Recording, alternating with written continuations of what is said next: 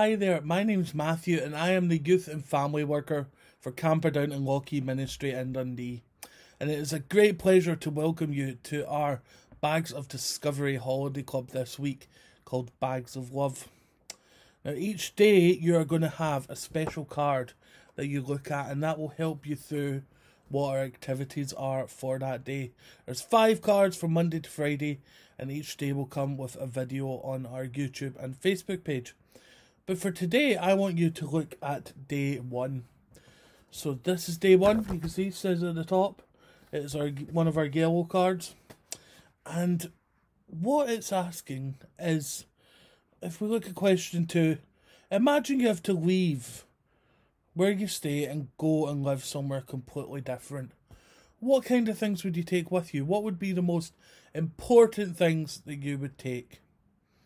And I want you to have a think about that. And maybe you could gather some of those important things and take a photo and get whoever you live with to send it to Messy Church.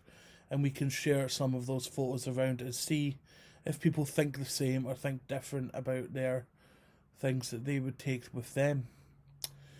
This week we're going to hear about the story of Ruth. And in your pack you should have got a book called the Book of Ruth. And each day we are going to hear a little bit about that. She'll tell us about what she was thinking and feeling as lots of strange and unsettling things happened to her.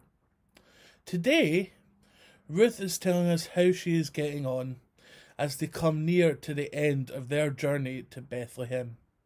So let's listen and see what Ruth has to say to us today. We are nearly there. It's been a long walk. We've been walking for a whole week. I'm very tired and I'm scared. I'm nearly in a new country that's to be my new home. I'm so glad I'm with Naomi though. She's my mum now. The rest of our family have all died. We have cried so much. It's been so difficult, but we're our own wee family now, and I know God is looking after our family. If it hadn't been for Naomi, I would never have known God. She has shown me that God is with us no matter what happens, which is good, because most of the time just now I have no idea what is happening. Naomi and I are sticking together. Where she goes, I am going, and her God is my God. Let's see where God leads us next. Now, each day we are going to have some sort of activity, and today is a game that you can play with your family. This game is called Would You Rather? And the rules are really simple. I'm going to give you 2 options and you have to pick one or the other. You can't say neither and you can't say both. So here's our first one just to get you started.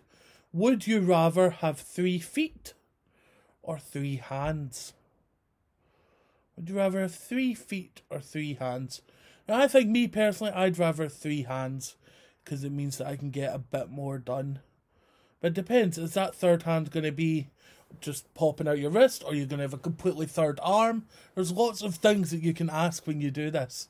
So for the next few, maybe you want to pause the video and you can discuss it with your family, but I'm just going to rattle through these quite quickly and you can have a chance to pause and chat with your family and maybe send us some of your answers and we can see what everyone else is thinking. So our next one, would you rather be only able to whisper or only able to shout? 2 very opposite things. What would you rather do? Our next one, would you rather stop time or travel in time?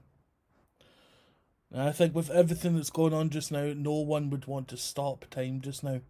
But you might want to travel to a different time.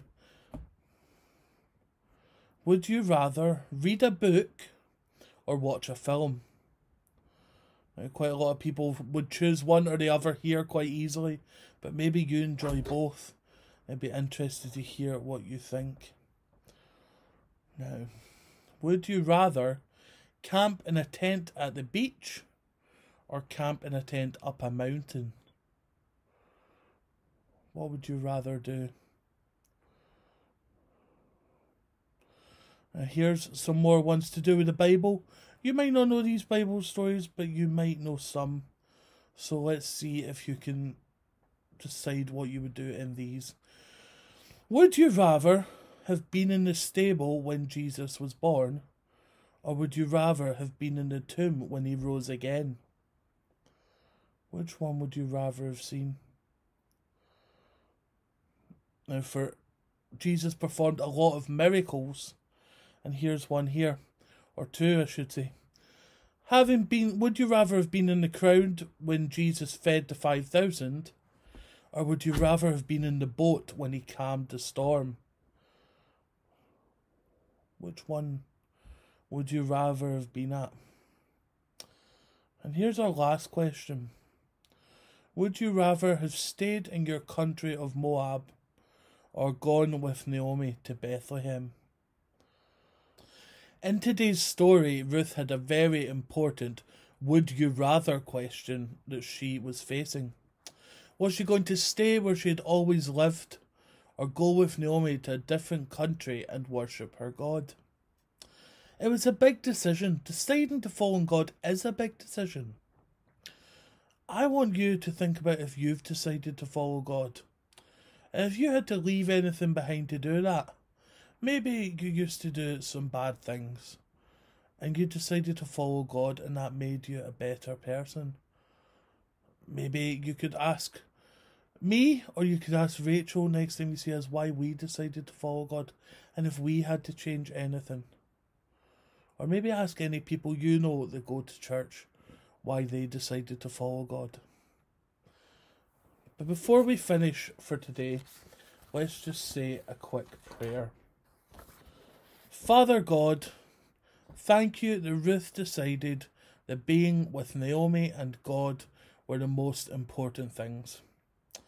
Help us to think about our lives and to decide what the most important things in our lives are too. Amen. I hope you've enjoyed this first day of Bags of Love. We have lots more planned this week, and I hope that you'll join us for the rest of our videos, and we'll see you then.